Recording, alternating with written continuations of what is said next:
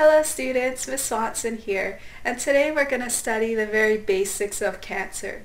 And I chose this picture here so you can see how cancer progresses through different stages and how it can get progressively worse as it's able to connect to the blood vessels and go to other parts of the body. Obviously this is a negative thing because the cancer can now invade other parts of the body.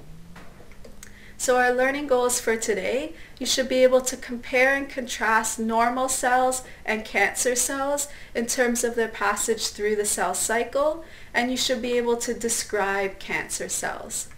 So first of all, cancer is a different group of diseases, and they're all caused by uncontrolled cell cycle division. So if you remember from our last video on the cell cycle, there are several checkpoints along the way to make sure that the cell is dividing properly. And in this case, the cell division goes uncontrolled. So those checkpoints aren't met and the cell just divides out of control.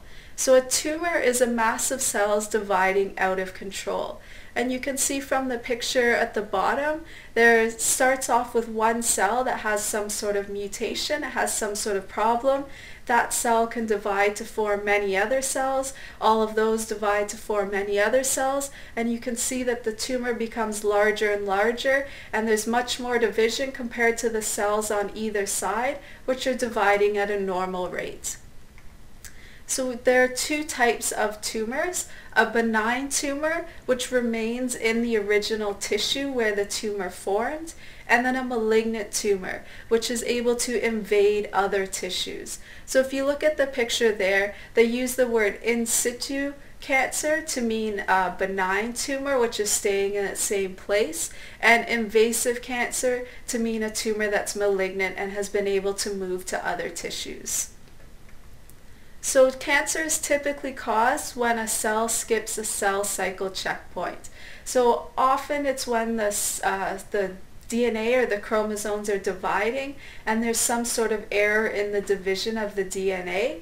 And usually in the gap 2 phase there's a check to make sure that the cell has divided its DNA properly.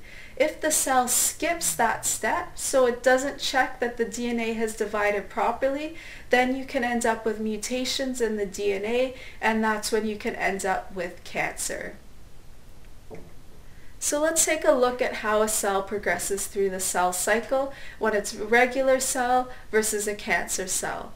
Normal cells will progress through the cell cycle at a slower pace. Obviously, some cells in the body will divide faster than other cells, but they all divide at a slower pace than a cancer cell.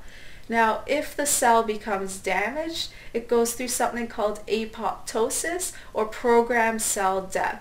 So when a cell hits a cell cycle checkpoint and the cell realizes there's some sort of problem, if the cell cannot fix that problem, then it kills itself, and that's apoptosis.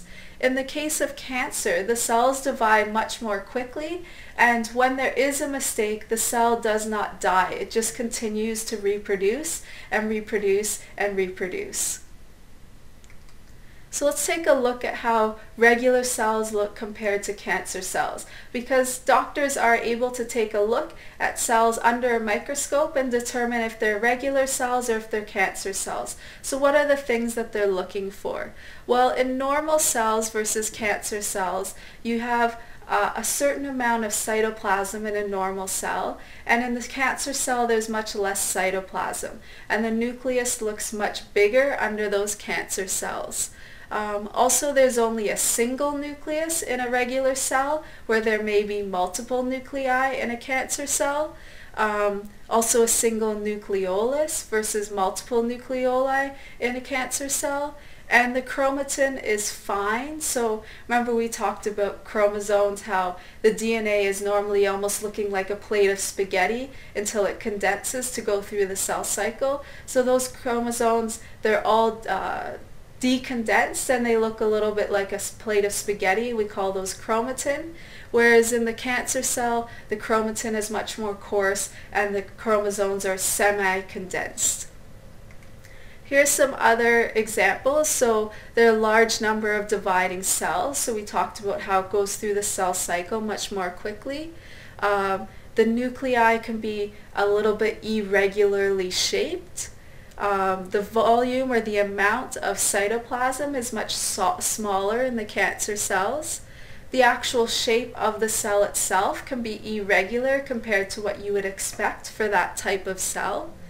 When we talk about specialized cells, we talked about how they may have certain types of organelles or certain type of, for example, projections from the cell that allow it to do its job. These cells may lose those types of organelles or lose those specialized shapes or specialized functions because they're going through the cell cycle so rapidly. These cells become disorganized, so they're not arranged properly, and the actual boundary of the tumor can be poorly defined. So it may not be a nice closely packed type of cell. They may be a little bit all over the place. So that's how a doctor would take a look at the cells and determine if they're regular cells or cancer cells. So our learning goals for today: can you compare and contrast normal cells and cancer cells in terms of their passage through the cell cycle? And can you describe cancer cells? If you can do all of these things, fantastic. If not, please re-watch the video, and if you're still having questions, you can come ask me in class tomorrow. Alright, that's all for now. Bye-bye.